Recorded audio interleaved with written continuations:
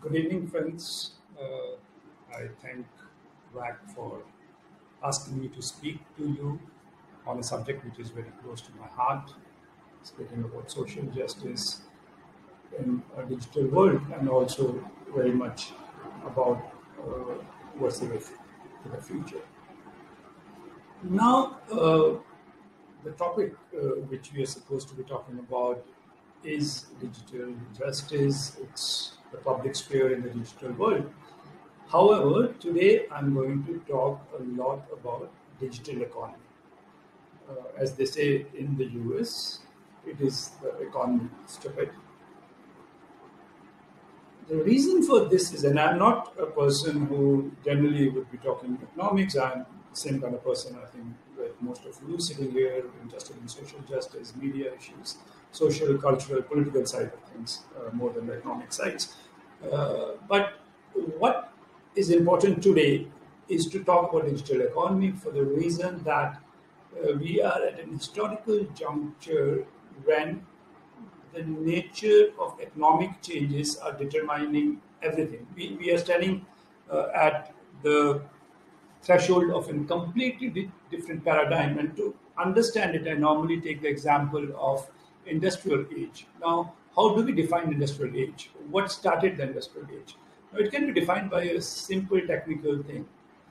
The fact that for the first time we had systems whereby physical power, which was earlier always embodied inside human beings or animals, was disembodied into machines at a large scale. And that started the Industrial Revolution, and everything changed after that. There were cultural changes, there were political changes, social changes, perhaps even philosophical changes, and we know that age as the industrial age. Over the last 2 centuries, we are still in that, but now slowly we are shifting to another age, which is digital age. And the shift is as fundamental as what happened at the advent of the industrial age. And to give almost an exact parallel, at that time, there was a disembodiment of physical power from human beings and animals into machines, and the advent of digital age is marked by the disembodiment of intelligence from animals and human beings, largely human beings, let's say, to machines. And the first time they are automated machines and systems which are able to take large scale systemic decisions by themselves. And large scale systems can work by automated intelligence, and that's what is called digital age. So the point here is that if we need to look at digital justice, look at the public sphere in the digital world, we need to first understand the nature of digital economy and what is happening in the digital economy. And I gave you a stylistic comparison with what happened with the industrial age. So in this new age, at the core of it, I mean, we are talking materialism here, that at the core of there are the material facts which are influencing all other things which we are interested in, the social justice, the digital media part of it. At the core of it are three phenomena, as often talked about: platforms, which represent a networking space, which becomes a major way every sector gets reorganized around platforms. Amazon reorganizes commerce, Uber reorganizes transport, and so on. And then there is data. We know all data being the most important resource and so on, which helps get insights about consumer behavior at the first level. But when it becomes really sophisticated, we call it artificial intelligence, where large-scale systemic decisions are being taken on in an autonomous manner.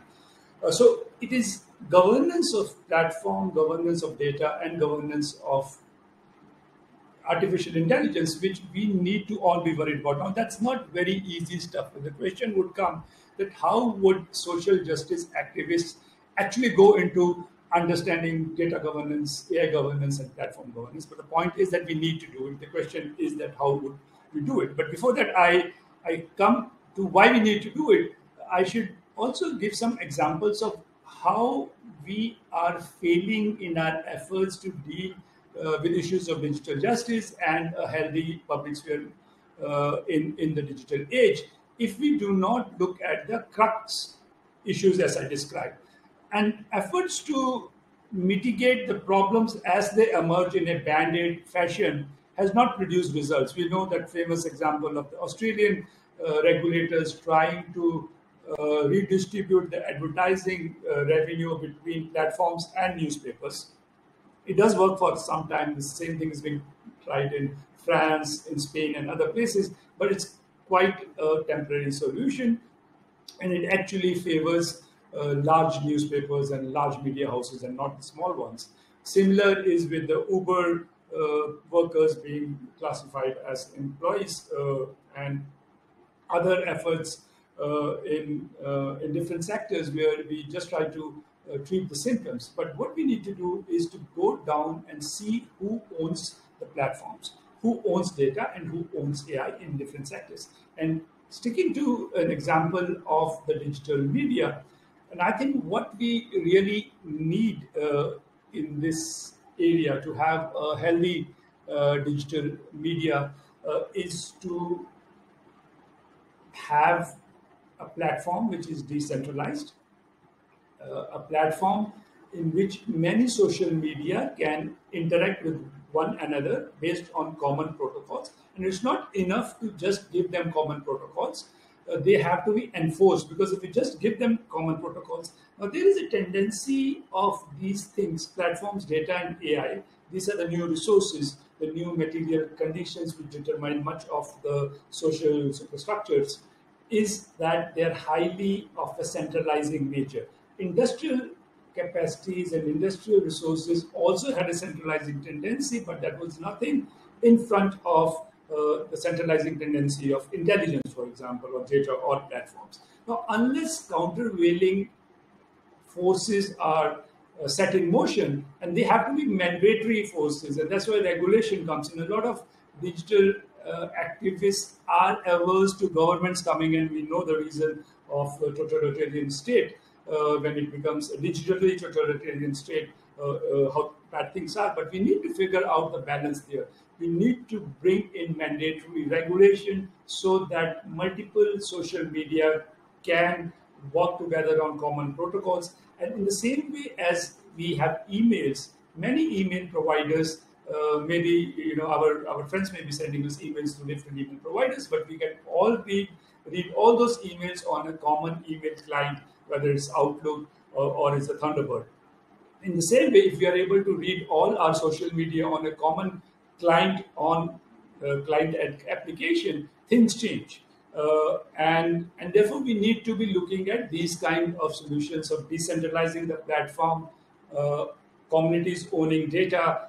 There are examples of communities owning data coming up in India. I was a part of a committee which has come up with community ownership of data things. Now, these are all very complex issues, but I'm just touching upon them to tell or try to stress that digital justice activists need to start understanding. And I'll spend my last 5 minutes to see how this can be done in a practical manner. But we have to be careful, because even the owner of Twitter, Jack Dorsey, is looking at some decentralized media, but there the value layer is shifting to the recommendation engines, and they think that as long as they have the most superior AI, they can still control the media space, even if it is a bit decentralized. So there is an issue of decentralize the platform, but also of community ownership of data and of artificial intelligence. Public utilities should be some part of the whole ecosystem. Community ownership would be one part of the ecosystem, and generally decentralized, smaller private players would be other part of the system. So we are trying internally at identifies to make programs where we are helping decentralize the digital economy, not helping it, but trying to come out with concepts to decentralize digital economy, but also is required at the same time structural separation of vertically integrated digital value chains, which can be cut along business lines and technical lines, as net neutrality does in one layer, but we can separate cloud computing, data collection, AI services, and they should all belong to different private players. And some of them would be perhaps community or a public sector thing.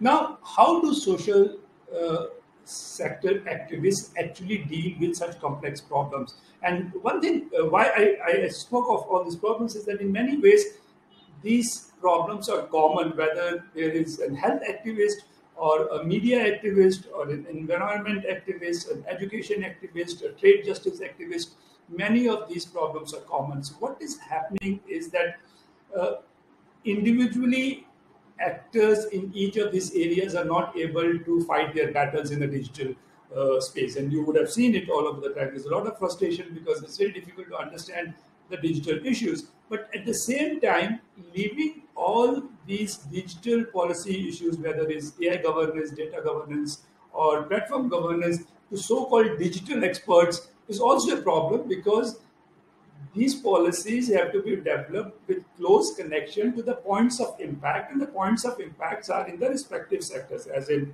media I was talking about, but then in health, education, environment, trade, gender, and so on.